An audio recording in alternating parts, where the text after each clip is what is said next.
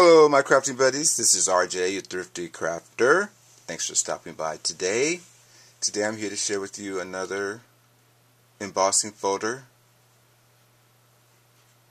series. And today I have another card fold for you this time. I'm calling this my flap card. And the reason why I'm calling it is because of the way that it uses like a flap. So I know someone's going to ask me about this one, so check out my next Technique Tuesday where I will share how to make this particular card. So let's get started. Let's see. So I use Recollection cardstock. I used a stamp that I got from Stamper's Best, and I'll try my best to put that link in the description so you guys can check them out. And I also used a Inkadinkadoo stamp. So let's get started.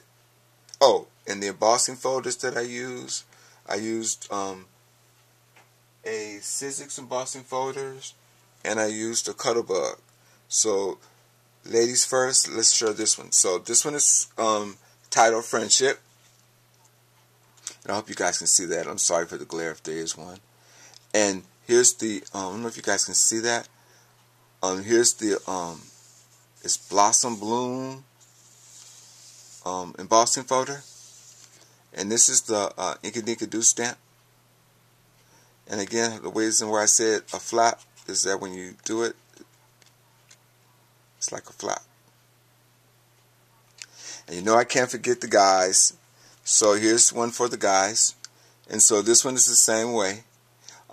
This here, I used the Sizzix embossing folder. And this has footprints. You know how somebody have on some Timberlands or their work boots? So it has that. And then, sorry about that. And then it's there. And the sneakers is from Stamper's Best.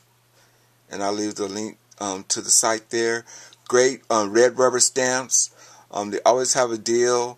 And what I like about them is that, what I like about companies, you guys, is that if you buy from them, it's the little things that they do. So, for example, say you bought like maybe $30 in stamps. And you know, and they saw something they saw the stamps that you had picked. Well, they'll be nice enough to give you one for free. So that's what I love about Stamper's Best. So I hope you guys enjoyed my little card series. If you like my cards, please like my video. Thanks to everyone so much for your support. I really do appreciate it. I'm trying my best to learn how to do these videos, so be on the lookout for my Technique Tuesday. They're not going to be every Tuesday, but if I can, I will do it on a Tuesday and pretty much show you guys a new card technique or something I've learned or something that you may have seen and tried before and haven't tried and want to try again. Alright you guys, as always in parting, I wish you peace, love, and blessings. Until next time, take care. Bye for now.